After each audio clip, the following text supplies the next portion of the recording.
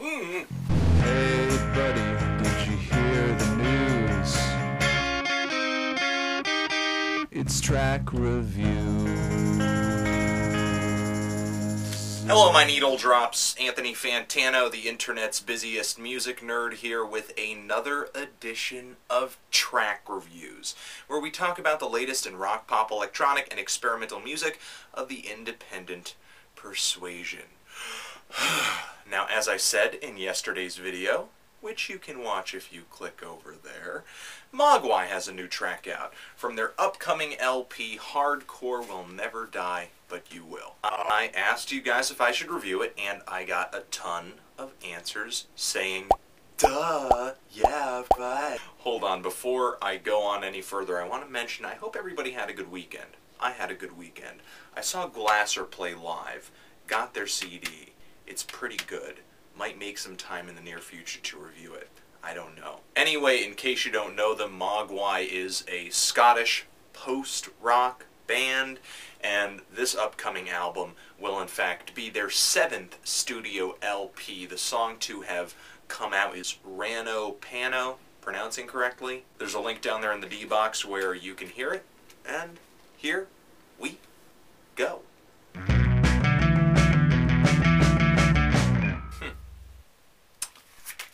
Alright, on this track, guys, I'm going to say something that may leave some people who are not fans of Mogwai yet in the dust, but I really can't help but think back to this band's last album, The Hawk is Howling.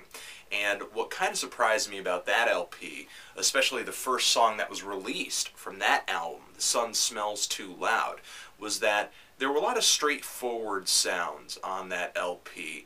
I feel like I really didn't know what to make of that album. I'm a little iffy on that album. In fact, I feel like the band is making some kind of attempt to distance themselves from that stereotype that all they do is play music that starts soft and finishes loud, and that's it. And I will admit, I'm a fan of this band, but in that respect, these guys have been a little bit of a one-trick pony. Some of the group's most popular songs are of that style. Most of the tracks on their new live LP are of that style. But this song was way, way, way more straightforward. I mean, I feel like I could have shown this to somebody who wasn't a fan of the band and the beginning wouldn't bore them, or they wouldn't be sitting there thinking, when is the song actually going to start? When is anything actually going to occur? Because this thing, if you're going to call it post-rock, there really is more rock than post here. Though the song does get a little louder as it goes on, it starts off pretty voluminous right at the start with a distorted guitar. The first thing that caught me was the extremely, extremely odd, rigid melody, which I wouldn't say is catchy, but somehow ends up being so anyway through how weird it feels, through how robotic it feels. And I first caught an eargasm on this track as soon as the drums came in.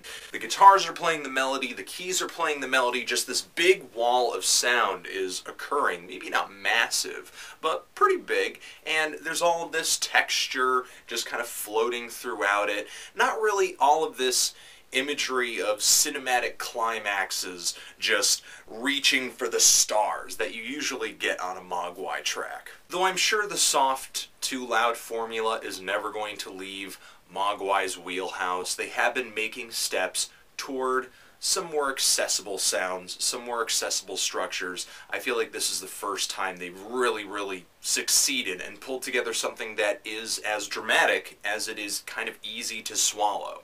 I'm feeling a strong 7 to a light 8 on this thing. I'm liking it a lot. Sub Pop is about to drop a single for it in January. I might pick that up too. Totally, I'm digging this more than the first track to drop from The Hawk is Howling, and I'm expecting bigger things of this album, expecting bigger things of this band, and I hope you guys are digging this as much as I am. Let me know what you think of the track. Do you love it? Do you hate it? Why? And what should I review tomorrow? Should I review this? Should I? Let me know.